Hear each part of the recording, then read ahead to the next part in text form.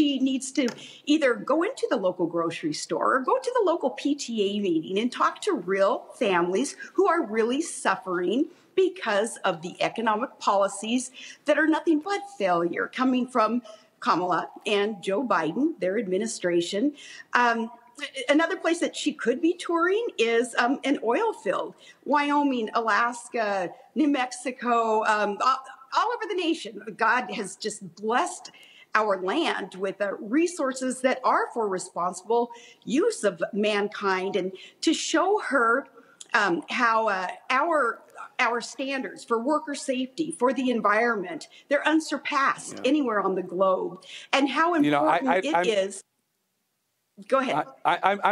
I'm in favor of decriminalizing or legalizing marijuana, but there are a lot of people who say that looked like she was a little bit high there, and I'm definitely not in favor of the vice president approaching a podium if she is. I'm not saying she is.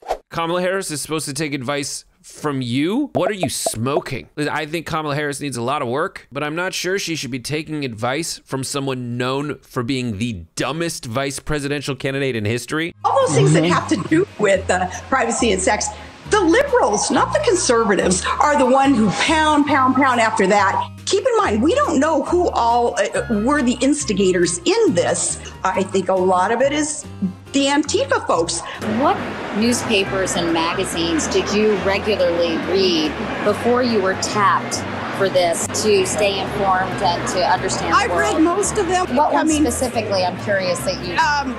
all of them, any of them that have been in front of me over all these years. You've cited Alaska's proximity to Russia as part of your foreign policy experience. What did you mean by that? As Putin rears his head and comes into the airspace of the United States of America, where do they go?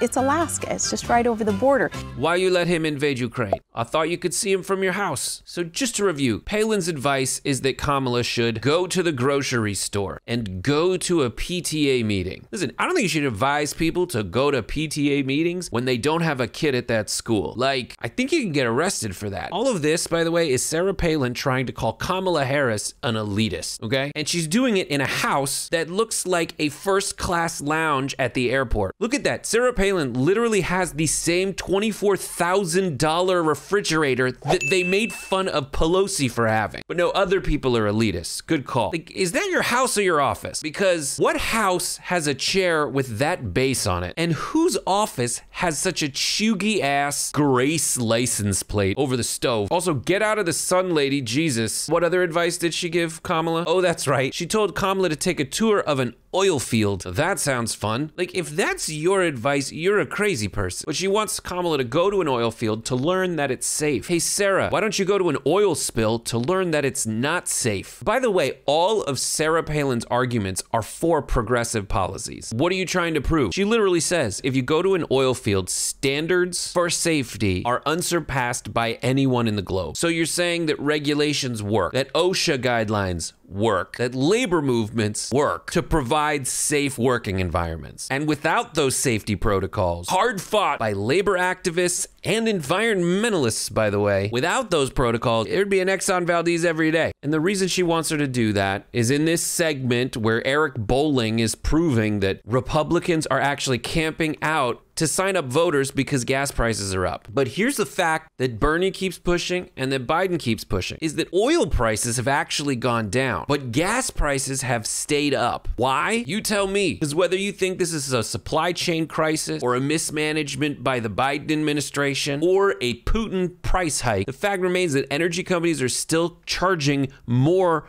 per gallon of gas when the cost of the thing they're making gas from has gone down. Seems to me the problem is letting corporations run shit. But no, you tell us how to be a normal person, just like everybody else. From that kitchen, which looks like the center dining hub at an Embassy Suites. So get the hell out of there before they start that breakfast buffet. All right, and here's a reward for people who stayed around to the end of this video on the internet, which never happens. Sarah Palin and company are blaming inflation on a one-time $1,200 payment to individuals in America. Did you know that in Alaska, every single year, they pay $1,600 to every single individual because they have so much goddamn oil that they pump out of the ground there? Yeah, so that is a payment to the people from the government of the Soviet Socialist Republic of Alaska. And she's telling people that socialism's bad. Just gonna leave it there. That's the advice you need to give, is that sometimes you should pay the people for siphoning the wealth off of their land. Honestly, get out the sun, it's bad for you.